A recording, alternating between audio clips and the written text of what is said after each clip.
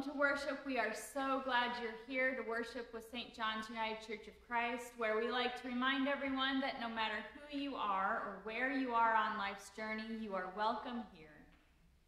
As we gather our hearts and minds for worship, let us together turn to our choral introit found in our worship outline, which you can find in the pews or online at stjohns401.org.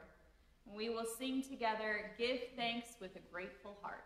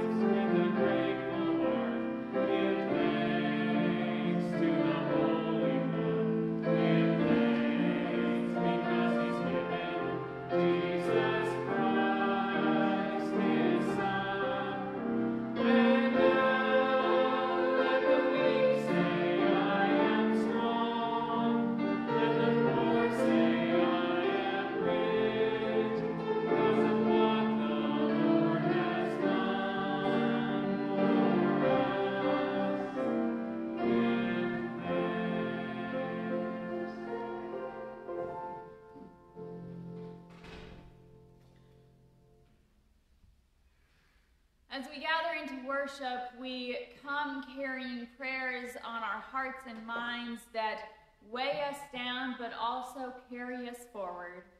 So let us take time now to acknowledge our prayers of joys and concerns.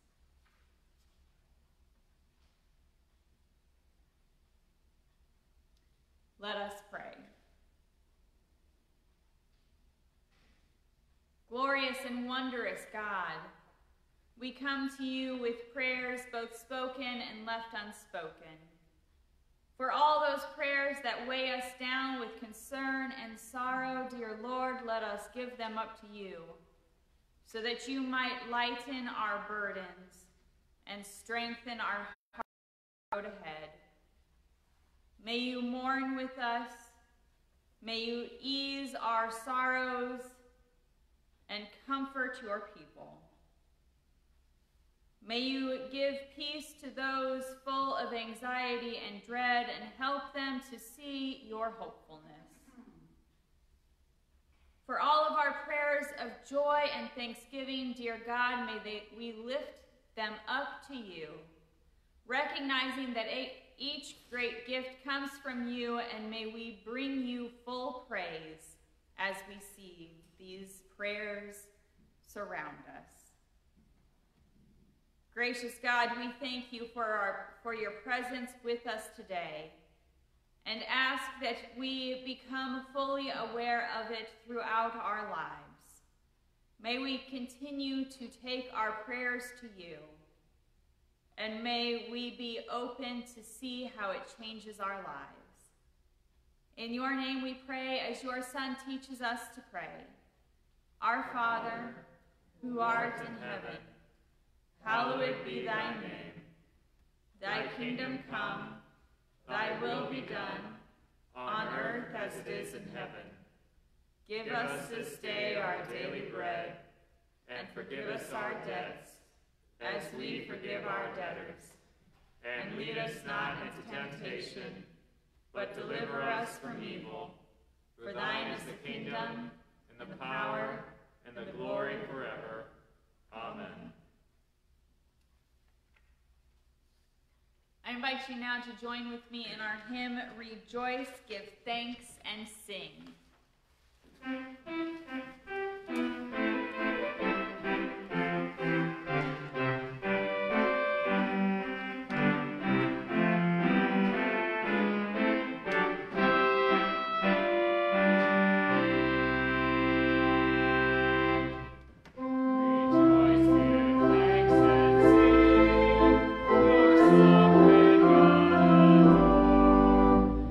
Christ has brought us in joy.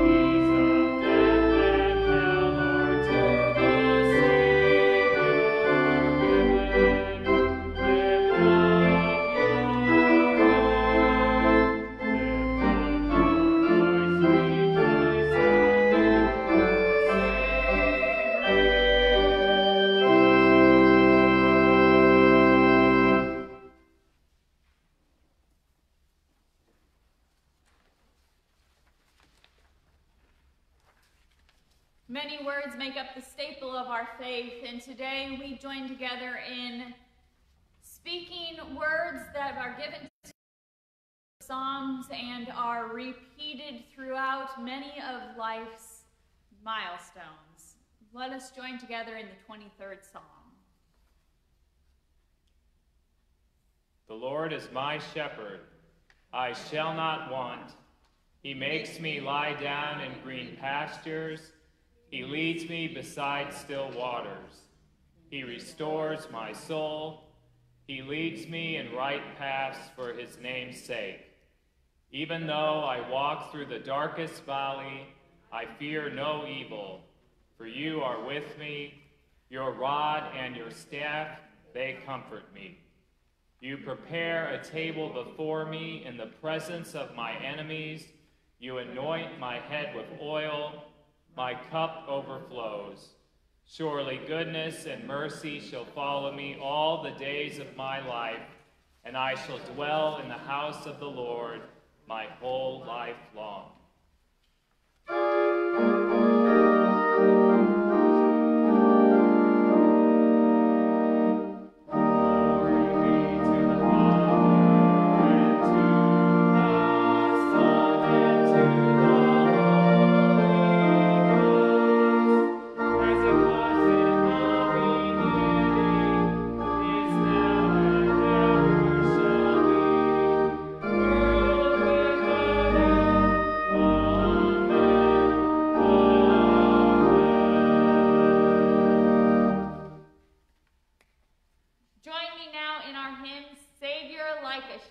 Lead us.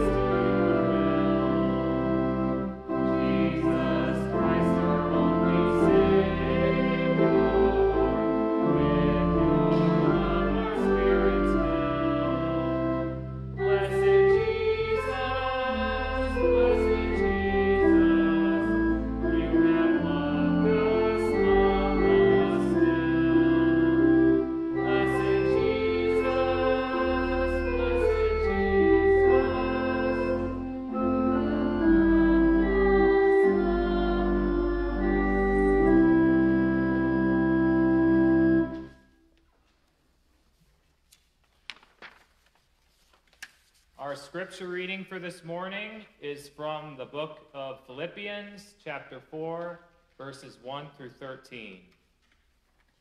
Therefore, my brother and sisters, whom I love and long for, my joy and crown, stand firm in the Lord in this way, my beloved. I urge Euodia and I urge Syntyche to be of the same mind in the Lord. And yes, I ask you also, my loyal companion, help these women, for they have struggled beside me in the work of the gospel, together with Clement and the rest of my co-workers whose names are in the book of life. Rejoice in the Lord always. Again, I will say, rejoice. Let your gentleness be known to everyone. The Lord is near. Do not worry about anything, but in everything, by prayer and supplication with thanksgiving, let your requests be made known to God. And the peace of God, which surpasses all understanding, will guard your hearts and minds in Christ Jesus. Finally, beloved, whatever is true, whatever is honorable, whatever is just, whatever is pure, whatever is pleasing, whatever is commendable, if there is any excellence, and if there is anything worthy of praise, think about these things. Keep on doing the things that you have learned and received and heard and seen in me, and the God of peace will be with you. I rejoice in the Lord greatly that now at last you have revived your concern for me. Indeed, you were concerned for me, but had no opportunity to show it. Not that I'm referring to being in need, for I have learned to be content with whatever I have. I know what it is to have little, and I know what it is to have plenty. In any and in all circumstances, I have learned the secret of being well-fed and of going hungry, of having plenty and of being in need. I can do all things through him who strengthens me.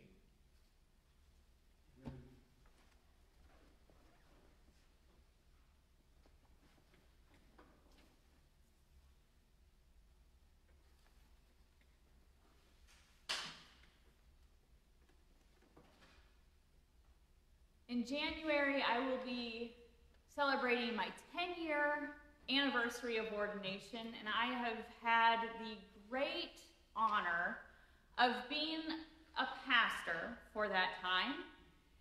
And I have been in ministry for enough years to say, I hate election years.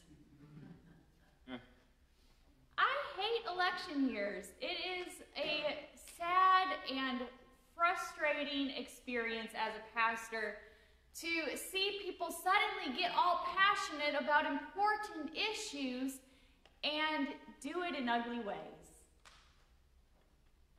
And then, no matter what the church says or does around the issues that are important aspects of life, it is deemed political. The idea that politics have all the say issues makes me furious. But that anger and frustration is useless because we see enough of it in the world and it is not productive. The topics that we hear discussed and debated, that people get passionate and angry about, are indeed important topics, are things that we should all be thinking about and engaging with. But for some reason, election year brings out some of the things that I am most ashamed of in humanity.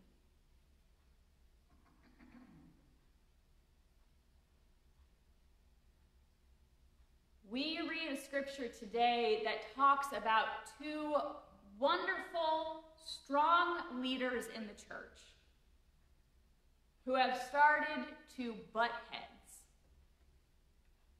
And Paul urges these women to be of one mind. Now, that does not mean that he expects these women to agree on everything. But when it comes to being one mind in Christ, it means love the Lord your God and let the rest follow.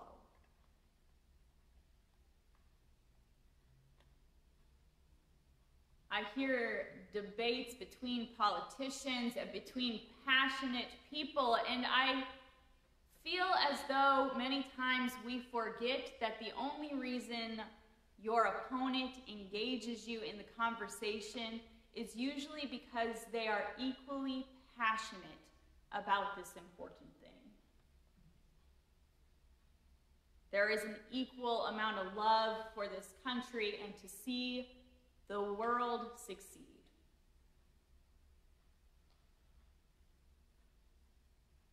But when you go into a conversation and you expect to be butting heads, then we tend to do this unfortunate thing where we walk in defensive. And I will tell you, I am the worst at this, especially in my marriage. There are things I do that will irritate Mike, and I know it. So when I walk in the door, I think, oh, I'm going to hear about this because I went out and did such and such, and it's going to irritate him. And so I walk in the door, and I hear those terrible words, "We need to talk." And all the red lights go on in my head, and I switch into defensive mode, and I say, well, I know we need to talk, and let me tell you something. He's sitting right here. He's laughing. He's got a good sense of humor. Because it's true. We switch into defensive mode before we ever know. For all I know, he's saying, your mother called just to say hello. But no, I'm in defensive mode, so no matter what he has to say, it's not going to go well. But I see this more and more with all of us when we go to engage in passionate conversation. Whether it has to do with health, or finances and economy, or prejudice, or business, or church, I see people walk into these conversations defensive. Ready to defend themselves and their people or whoever they've decided to defend. We think that it is a sign of strength. We think that it's going to help us in some way. But when Paul goes to ease tension in the church, he never goes in with defensiveness or encourages defensiveness. In fact, multiple times, he and Christ's self says, go in with humble hearts. Recognize what you have in common and where that passion springs, and meet each other on equal footing. If your opponent comes at you with defensiveness, you need to step off and not rise to that level.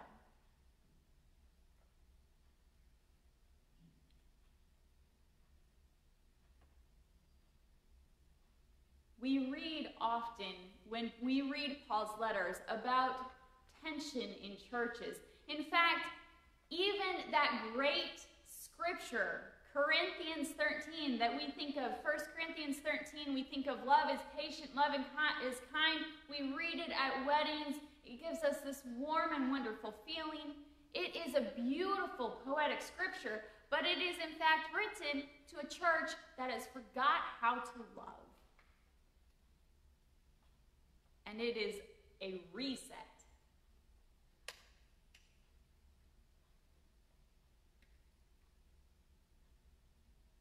Defensiveness also kind of gets us distracted from our original passions.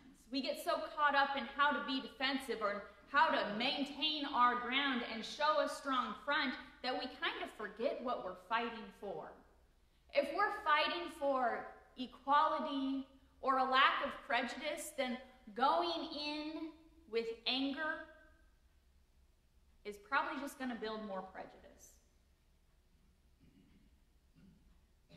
If we're fighting for some kind of equality in economics, and we go in with some strong show of power, and that is all that we want to present, then we're probably going to encourage a power fight.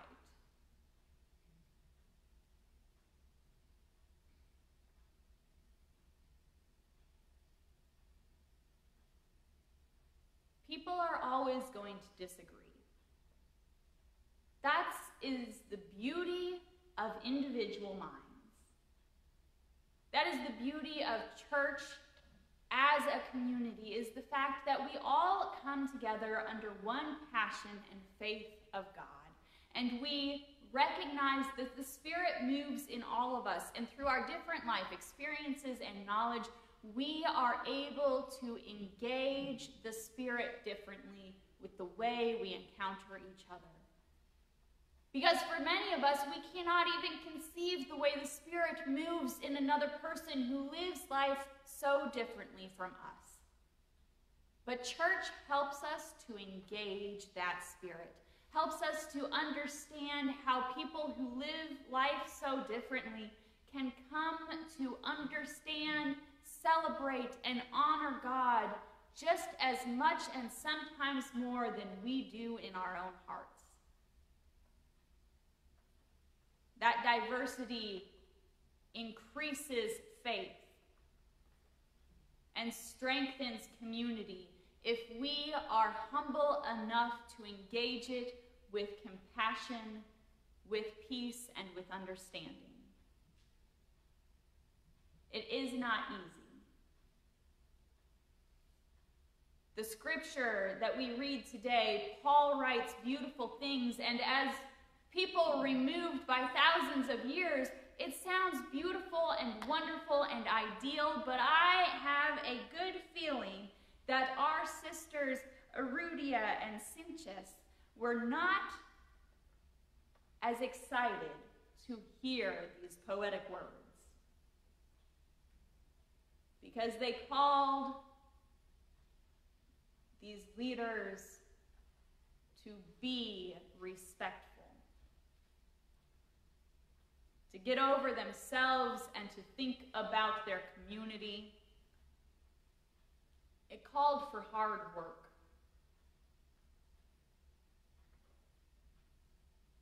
Being able to engage our passions in ways that are healthy and encouraging not only to ourselves but to the people around us is not always easy. Quite frankly, it's often countercultural nowadays. But that is our job as Christians. It's not our jobs to point fingers and call each other out, because that's just another form of defensiveness. But when you go in with a humble heart, you go in with an openness to say, this encounter may change me, and I am ready. I am ready to see how the Spirit may move and to be changed in wondrous ways. I am ready to see where the Spirit holds me fast and reminds me who I am and where my faith lies. May we go forth with humble and compassionate hearts. May we go forth with a joy for our passions and loves, and find ways to share them so that our opponents and neighbors and even our enemies might be able to listen. May the Lord strengthen you and encourage you. May you be capable of all things through Christ. Amen.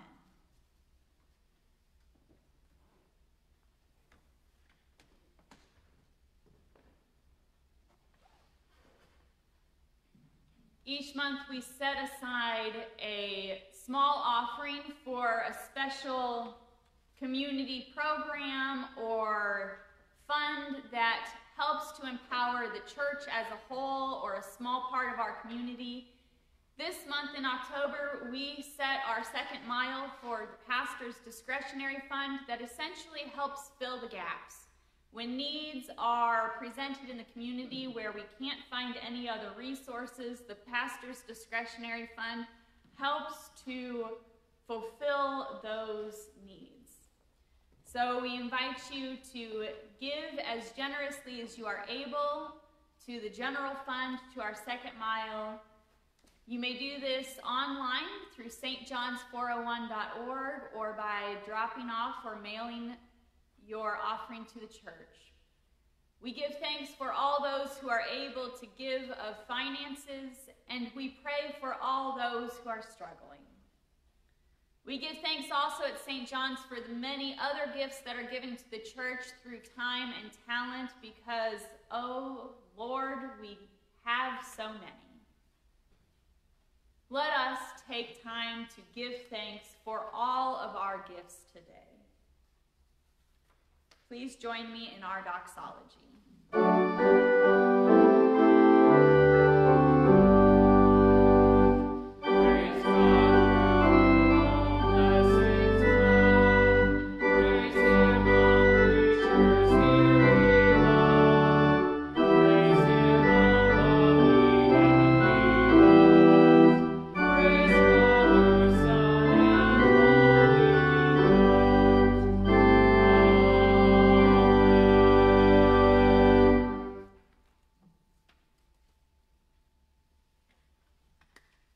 Let us pray.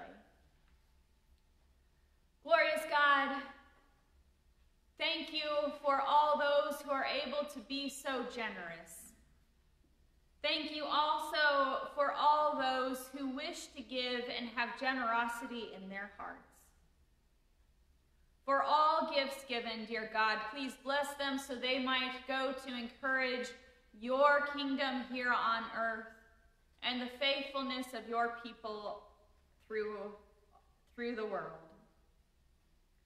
Gracious God, may these gifts be seeds of hope and encouragement. May we continue to give as we recognize the beauty and the joy that you continue to give to us. May these small symbols of our gratitude be those seeds of hope.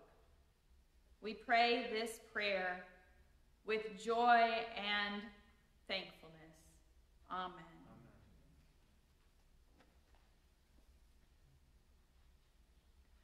I now invite the congregation to join in our final hymn. All of life is filled with wonder.